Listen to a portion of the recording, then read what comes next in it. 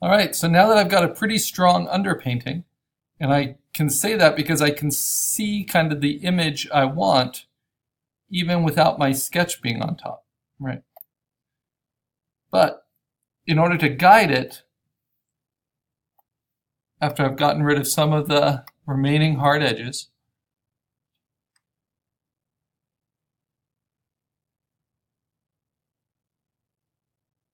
I can then decide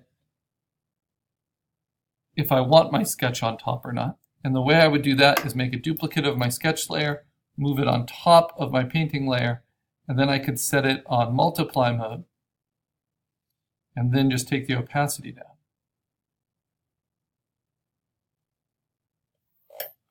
So that helps to show me where things should go, right? Now, where things are falling apart the most, I feel, is here in the neck, and especially these big blotches.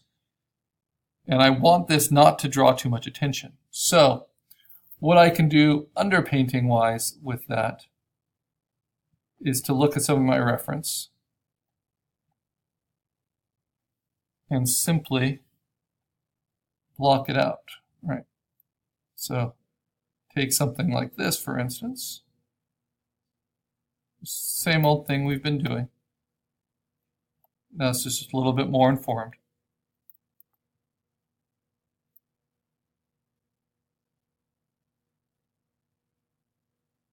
Stretch it. Now it's underneath my sketch.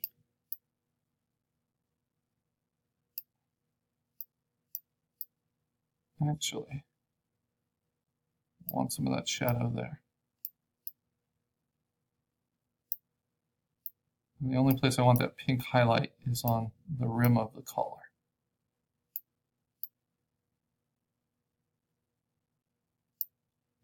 I want this shadow to go underneath. There we go.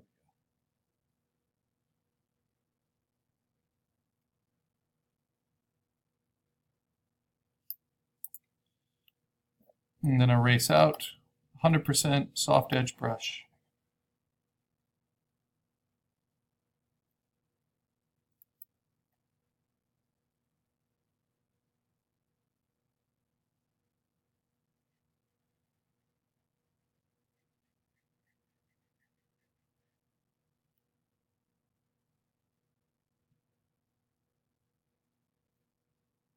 And once I've gotten rid of the hard edges, then I can go to a softer edge brush.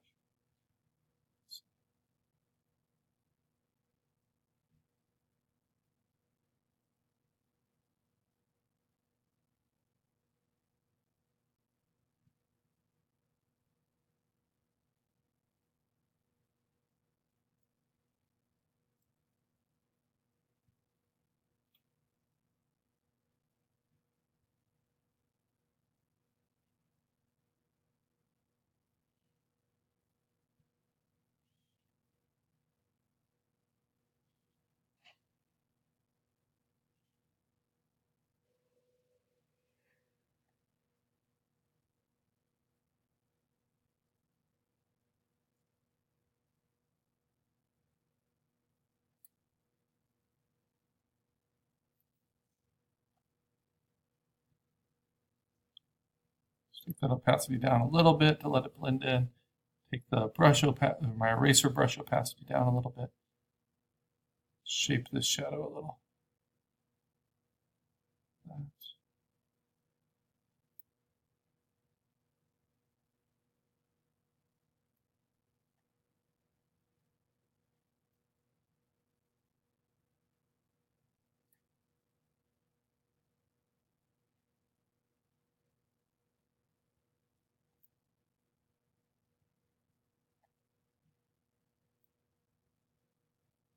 Yeah, I think that's an improvement.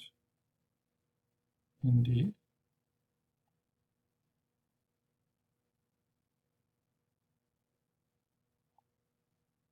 In fact, I like it so much, I might duplicate it, flip it.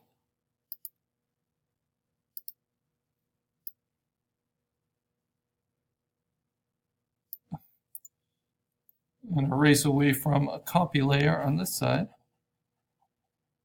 Try to get a little bit more out of it.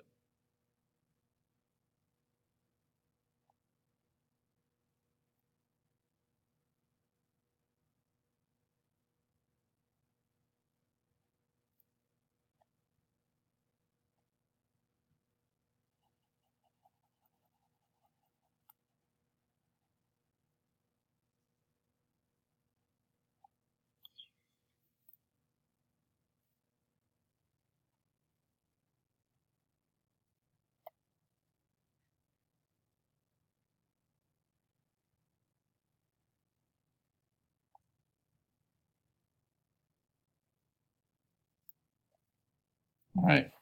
So there we go. So now what?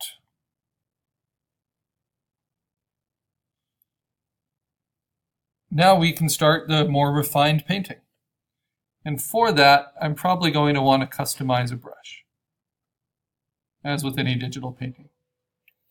So if I look at it at full resolution,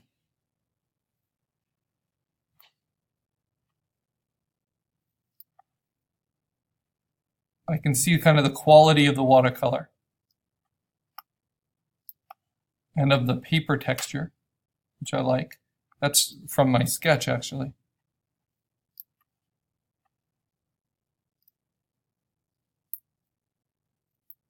And of the edges.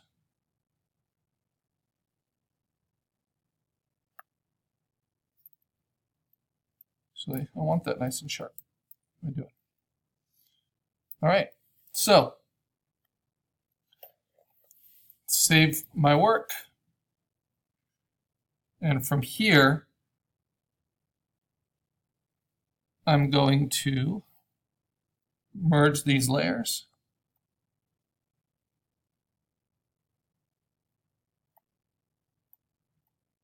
Make sure there's nothing I want to delete first. I want to lose this.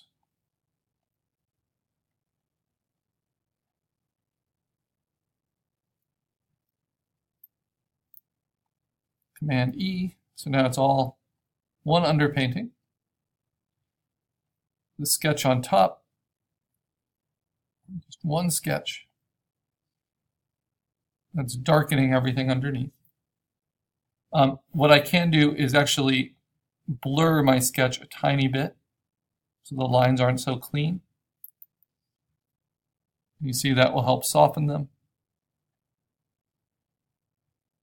From there to something like that. And this gives me nice guidance for my refined painting on the top. So let's lock these layers, make a new refined painting layer. Again, keeping the foreground separate from the background. I'm just using that paper texture in the background still. All right, so brushes. I need to customize a brush. I can see what I have.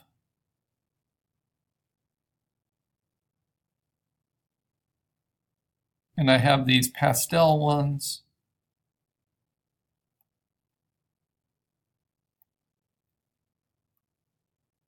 Let me see, you don't want to paint with white.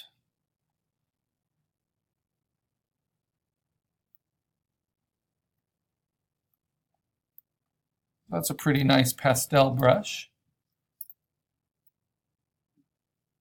but a little sharp when you look at the full pixels compared to the watercolor.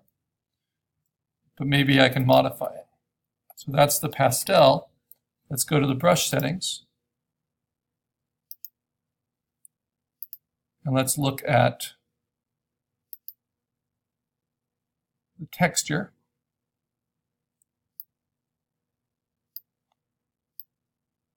Let's vary the depth jitter a little bit.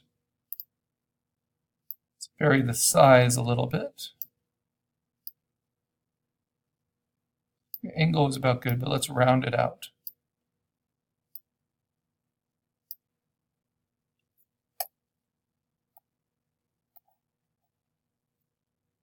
Okay, and now a lot of it's going to be about this texture. Without it, the brush is just solid. So we need a little bit.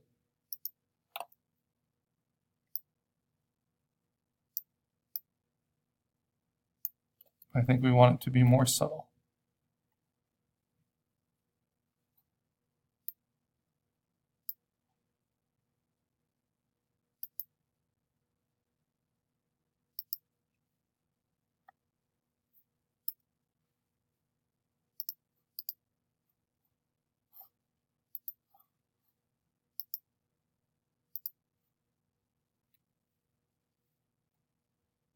Oh, there we go. Nice. Okay. And texture each tip. Yes, we do want a little bit more contrast at the edges. Yeah, now that's looking a little bit better. See, quite a bit softer, blending in with its background a little bit more. So if we steal colors with it, and we use it at not a full opacity,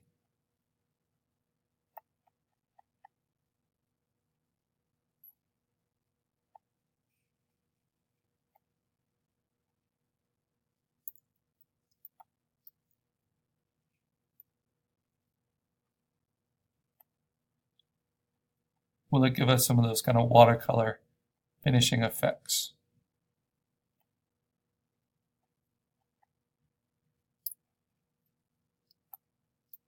Yes, it's a little too sponge painting-y for me. So I'm going to turn on scattering.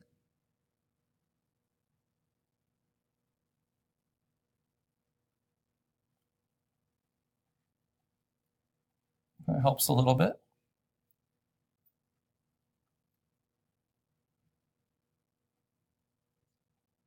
I'm going to turn off dual brush. I think that will help.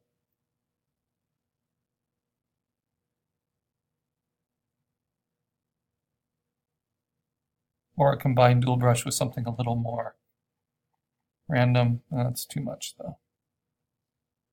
Let's see. Something more directional.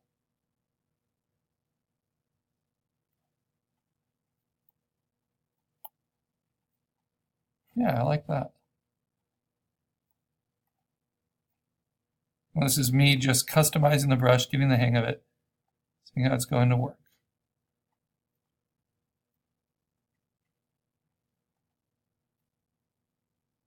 And if I take the flow down, and if I put the smoothing up, so all different things you can play with. Yeah, then I can start to really control it and get what looks like watercolor. And I wish the size was more specific. So let me take that minimum roundness down. There we go. So I can still control it pretty well. Yeah, all right. So I've got a brush I can use. And then, of course, if ever I need to, I can simply blur that brush layer a little bit to take it down. Now, let's set that Gaussian blur to be quite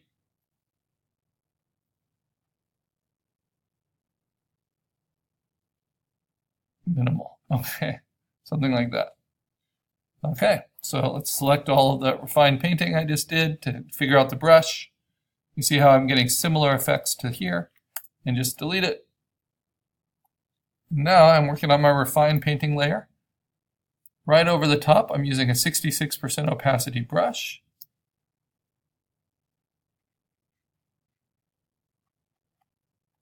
And I can start painting. Now, I do want to set up my darkest dark pretty early.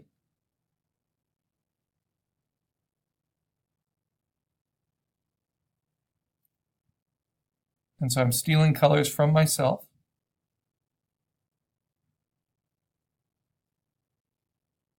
And then pretty much using my sketch